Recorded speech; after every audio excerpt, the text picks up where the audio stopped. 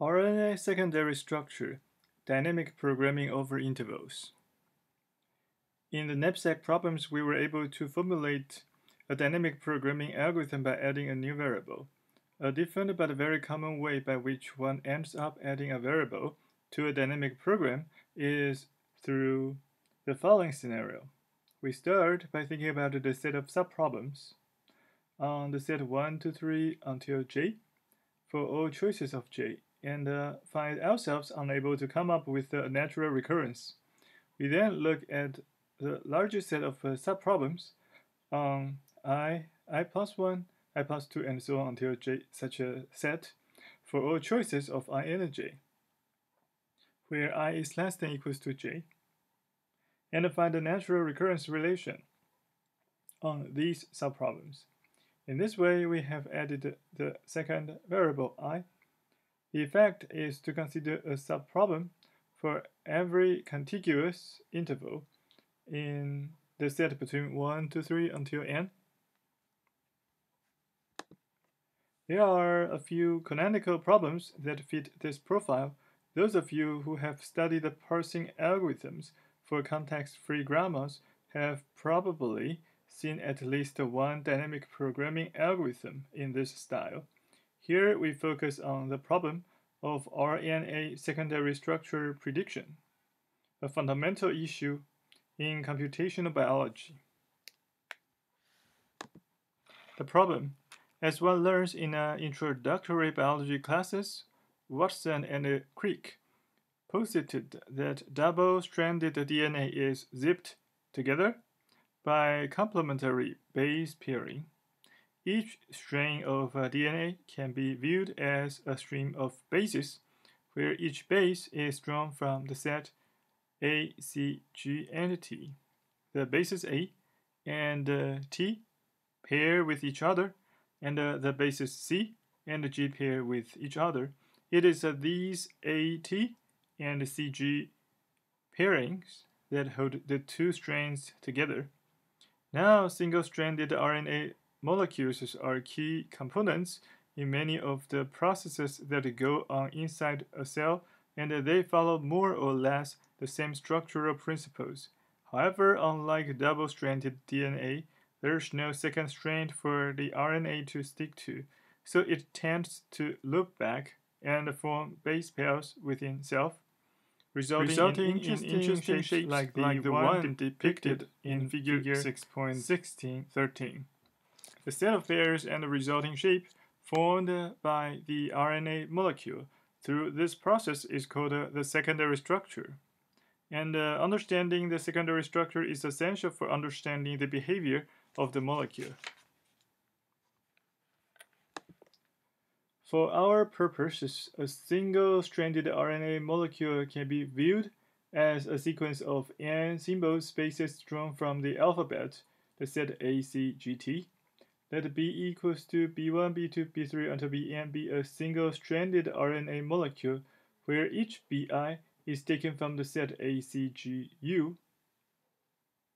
To a first approximation, one can model its secondary structure as follows.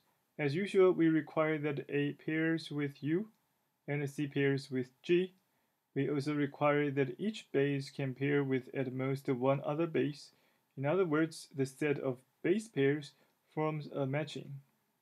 It also turns out that secondary structures are, again, to a first approximation, not free, which we will formalize as a kind of a non-crossing condition below.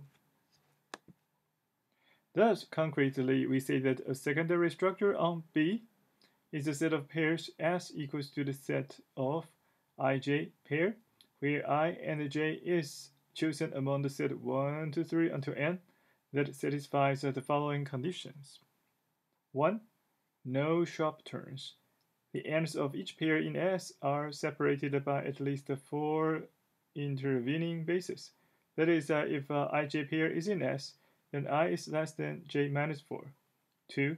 The elements of any pair in S consist of either the set AU or the set CG in either order. 3. S is a matching. No base appears in more than one pair. 4. the non-crossing condition. If the pair ij and the pair kl are two pairs in S, then we cannot have I less than k less than j less than l. See figure 6.14 for an illustration. Note that the RNA secondary structure in figure 6.13 satisfies properties 1 through 4. From a structural point of view, condition 1 arises simply because the RNA molecule cannot bend too sharply, and condition 2 and 3 are the fundamental Watson-Crick rules of base pairing. Condition 4 is a striking one, since it's not obvious why it should hold in nature. But while there are sporadic exceptions to it in real molecules via so-called pseudo-knotting, it does turn out to be a good approximation to the spatial constraints on real RNA secondary structures. Now, out of all the secondary structures that are possible for a single RNA molecule, which are the ones that are likely to arise under physiological conditions? The usual hypothesis is that a single-stranded RNA molecule will form the secondary structure with the optimal total free energy.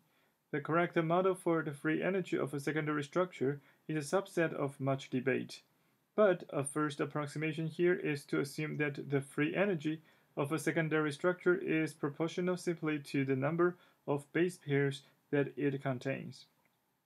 Thus, having said all this, we can state that the basic RNA secondary structure prediction problem very simply. We want an efficient algorithm that takes a single-stranded RNA molecule B equals to B1, B2, B3 until Bn, and determines a secondary structure S with the maximum possible number of base pairs. Designing and analyzing the algorithm. A first attempt at dynamic programming. The natural first attempt to apply dynamic programming would presumably be based on the following subproblems. We say that OPT of J is the maximum number of base pairs in a secondary structure on B1, B2, B3 until Bj. By the no sharp turns condition above, we know that OPT of J is equal to 0 for J which is less than or equal to 5. And we know that OPT of N is the solution we are looking for. The trouble comes when we try writing down a recurrence that expresses OPT of J in terms of the solutions to smaller subproblems. We can get part way there. In the optimal secondary structure on B1, B2, B3 until Bj, it's the case that either J is not involved in a pair, or J pairs with T for some T which is less than J minus 4. In the first case, we just need to consult our solution for OPT of J minus 1. The second case is depicted in figure 6.15a. Because of the non-crossing condition, we now know that no pair can have one end between 1 and T minus 1, and the other end between T plus 1 and J minus 1. We've therefore effectively isolated two new subproblems, one on the basis B1, B2, B3 until Bt minus 1, and the other on the basis Bt plus 1, Bt plus 2, and so on until Bj minus 1. The first is solved by OPT of T minus 1, but the second is not on our list of subproblems because it does not begin with B1. This is the insight that makes us realize we need to add a variable. We need to be able to work with subproblems that do not begin with B1. In other words, we need to consider subproblems on Bi, Bi plus 1, Bi plus 2, and so on until Bj for all choices of I which is less than or equals to J. Dynamic programming over intervals. Once we make this decision, our previous reasoning leads straight to a successful recurrence. Let OPT of Ij denote the maximum number of base pairs in a secondary structure on Bi, Bi plus 1, and so on until Bj. The no sharp turns condition lets us initialize OPT of Ij equals to 0 whenever I is greater than or equals to j minus 4. For notational convenience, we will also allow ourselves to refer to OPT of ij even when I is greater than j. In this case, its value is 0.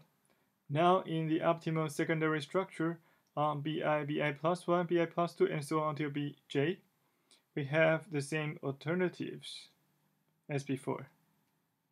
J is not involved in a pair, or j pairs with t for some t which is less than j minus 4. In the first case, we have OPT of ij is equals to OPT of ij minus 1. In the second case, depicted in figure 6.15b, we recur on the two subproblems OPT of I t minus 1 and OPT of t plus 1 j minus 1. As argued above, the non-crossing condition has isolated these two subproblems from each other. We have therefore justified the following recurrence. 6.13. OPT of ij is equals to the maxima chosen among the OPT of ij minus 1 and the maxima of 1 plus OPT of I t minus 1 plus OPT of t plus 1 j minus 1, where the max is taken over t such that bt and bj are an allowable base pair under conditions 1 and 2 from the definition of a secondary structure. Now we just have to make sure we understand the proper order in which to build up the solutions to the subproblems. The form of 6.13 reveals that we are always invoking the solution to subproblems on shorter intervals, for which k is equals to j minus 1 is smaller. Thus, things will work without any trouble if we build up the solutions in order of increasing interval length.